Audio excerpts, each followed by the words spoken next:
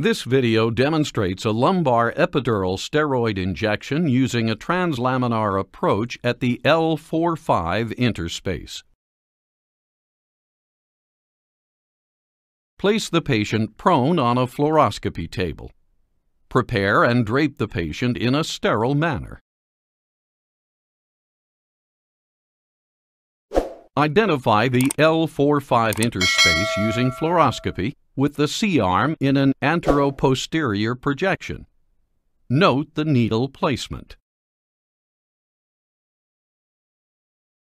Insert a 3.5-inch 22-gauge spinal needle vertically down to the superior end plate of L5, intermittently using fluoroscopy to ensure proper needle position. Advance the needle until contact is made with the upper edge of the inferior lamina at the target interspace, 1 to 2 centimeters lateral to the caudal tip of the inferior spinous process under fluoroscopy.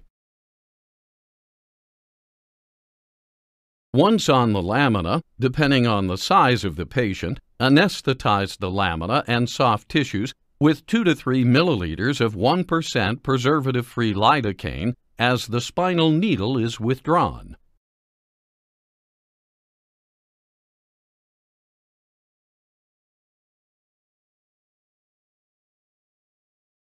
Nick the skin with an 18-gauge hypodermic needle. Insert a 3.5-inch 17-gauge TUI epidural needle within the anesthetized soft tissue tract until contact is made with the superior end plate of L5, again using intermittent X-ray guidance to ensure proper needle placement.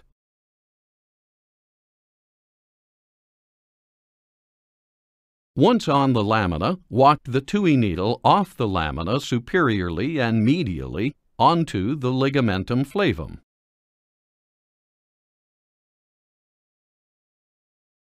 At this time, reposition the C-arm in the lateral projection to view the depth of the TUI needle.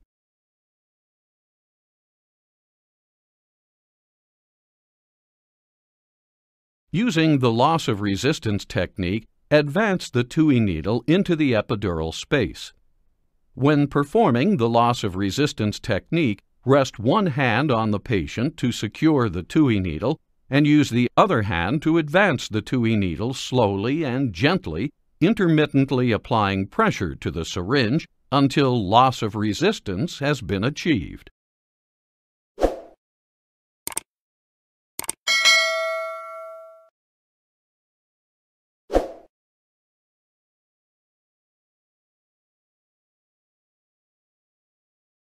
Once in the epidural, perform space aspiration to ensure that there is no blood or cerebral spinal fluid return.